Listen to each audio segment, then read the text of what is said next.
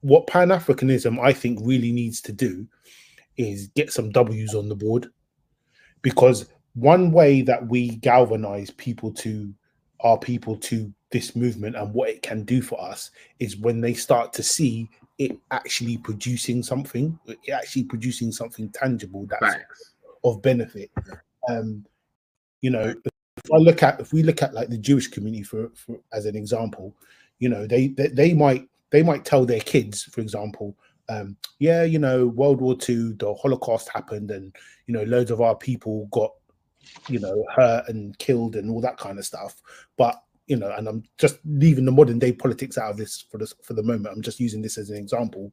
But even though this horrible atrocity happened to us, there's a country called Israel out there in the world, and if any of you ever feel unsafe, you can go there and you can live, and you've got something, and they've got something to balance that trauma off against that is positive for them. And I feel like with us, we haven't got anything like every year, like here, because it's October here, so we're just going through Black History Month, and you know, it's what you typically expect to see: slavery this, slavery that, blah blah blah, nothing else beyond that. And it's like young people that I come into contact with, they don't want to know about all of that anymore. They want to know about, how can I prosper?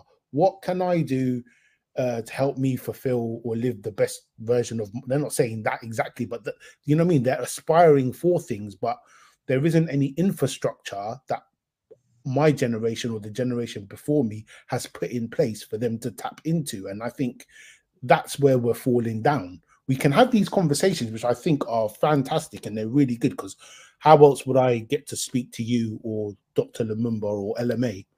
But we actually have to start thinking about what we're doing offline and what we're doing tangibly to start getting some W's on the board. Because when we're talking about these religions today, everyone who's following their own religions, like the Sikhs, the Hindus, the Buddhists, the Jew, they get something out of their religion, something tangible that they can use, build upon. And I think that's what we need to start thinking about. How can we get some W's on the board as soon as possible? And brother,